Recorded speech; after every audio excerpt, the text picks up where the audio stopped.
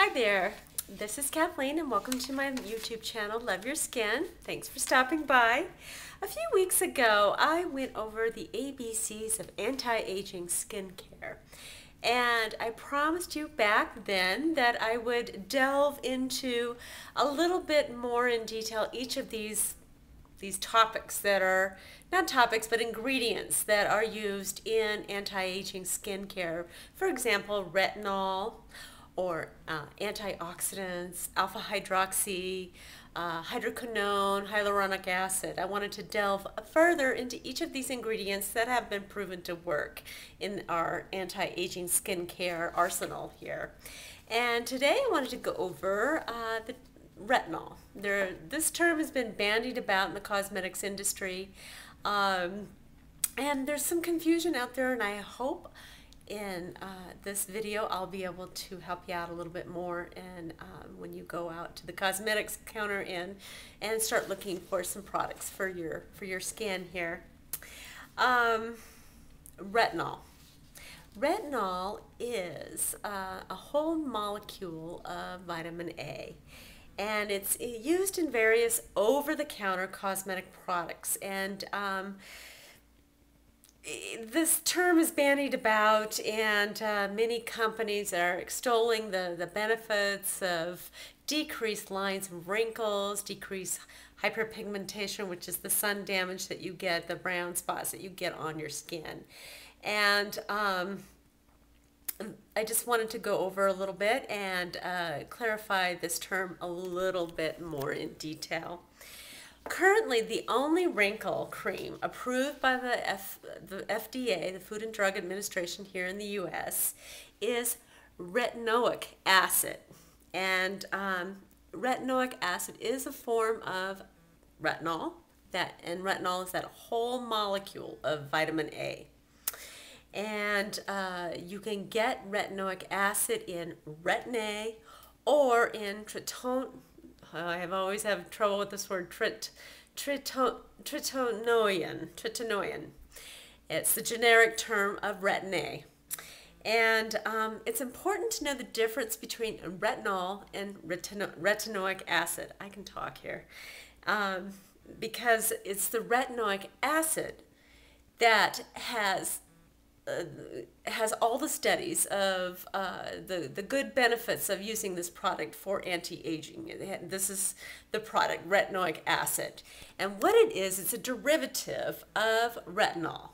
It's about 2 steps down the metabolic chain from retinol. And again, it's the retinoic acid that has been proven in studies to reduce lines and wrinkles and to clear up sun damage there. And what the retinoic acid does is it goes deep into the skin where your skin cells are produced.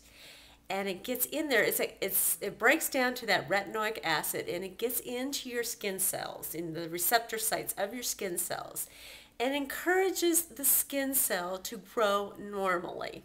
Because what happens as we age, due to sun damage, the skin cells start to grow abnormally, and they start to get misshapen, and because of the DNA damage. So what Retin A does, being retinoic acid, goes into the cell and encourages that cell to grow normally. And again, the retinoic acid, Retin A or tretinoin, is the product that has been backed by several years of science. And unfortunately, you can only get that in prescription, and also a lot of people experience sun irritation in using it. But I'm trying to think here. Retinol is the over-the-counter product. And the studies on retinol are inconclusive at this time. What happens when you use retinol is it breaks down finally to that retinoic acid, and then it can go into your skin cells. The problem is that most cosmetics don't use enough of the retinol for it to make any difference. So First, if you want to try this product, I would encourage you to go to your doctor and get a prescription. I got a prescription a while back of the tretinoin, which is the generic Retin-A. It only cost me about $35. I had to pay cash for it. It wasn't covered by any insurance or anything. Had to pay cash, and it was only $35. And this tube like this, if used regularly, would last you about 3 months. So what you could do is you could start off with that, use a pea-size drop in your hand, and maybe use it every other night and get your skin acclimated to that.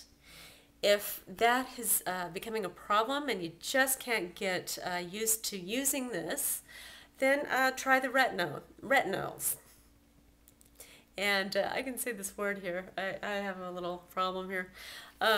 The retinols, the over-the-counter versions. Just make sure that the retinol is like number 5 or number 6 on the ingredient list. If it's at the bottom, there's not enough ingredient there to make a difference.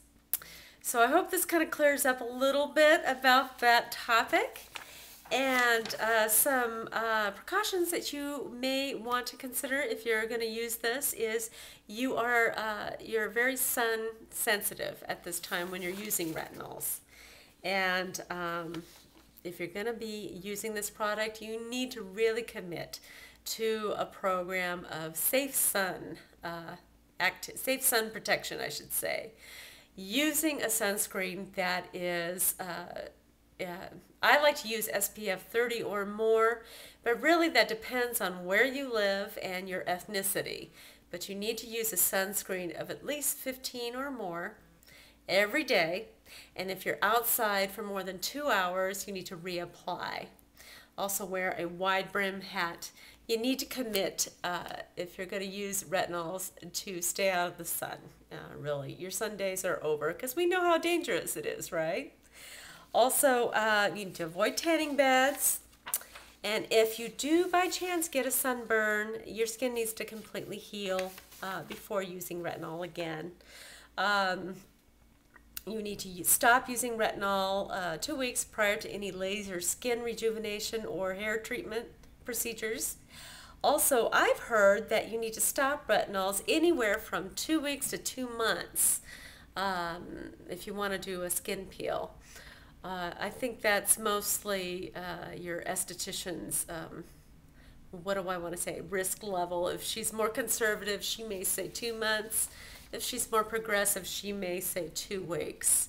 So if you want to do a skin peel, get with your esthetician and see if you can work out a regimen there. Avoid waxing, chemical depilatories, or electrolysis on any skin that is used with retinol. Also, if you've used products containing sulfur, resorcinol, or salicylic acid, use retinol with caution. And as always, if you're pregnant or nursing, don't use retinol. We just don't know what it can do, so you'll want to avoid that.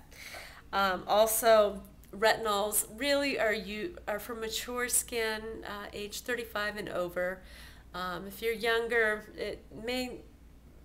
I don't think it's very good for your skin. This is just a personal thing. Get with your doctor to discuss this if you want to use it in your 20s. Well, that's my tip for the day. Hope you enjoyed it, and I hope this clears up some misconceptions about retinols. Talk to you soon. Bye.